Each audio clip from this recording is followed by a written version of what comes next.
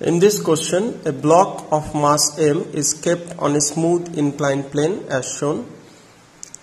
The angle of inclination is theta. We have to find the acceleration of the wedge which would keep the block stationary on the wedge. Now let's draw the diagram again.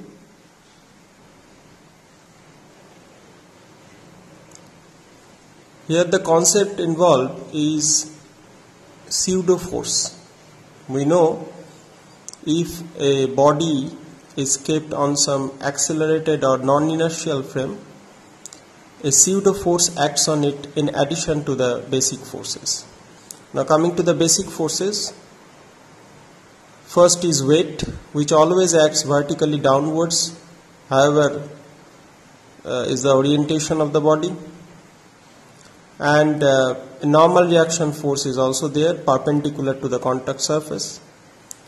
Now let's divide mg into two rectangular components. One is mg cos theta opposite to normal reaction, and another is mg sin theta down the incline.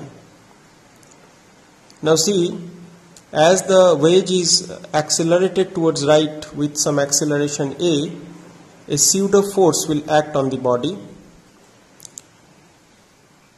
Now magnitude of pseudo force, always remember magnitude of pseudo force is the product of mass of the body and acceleration of the frame. Here mass of the body is m and acceleration of the frame is a, so pseudo force magnitude will be ma. Now coming to the direction of pseudo force, it is always opposite to the acceleration of the frame.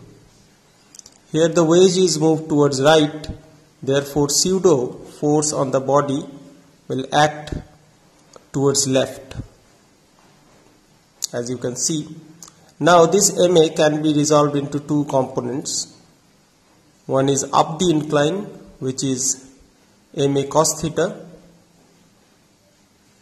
since this is theta, corresponding angle. And another is along mg cos theta, which is ma sin theta.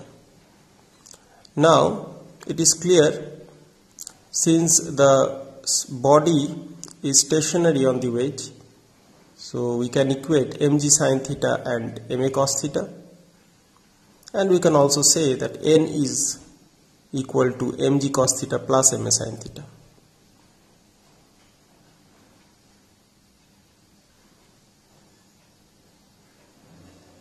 Let's write ma cos theta equals to mg sin theta. Why? Because the body has no acceleration along the incline.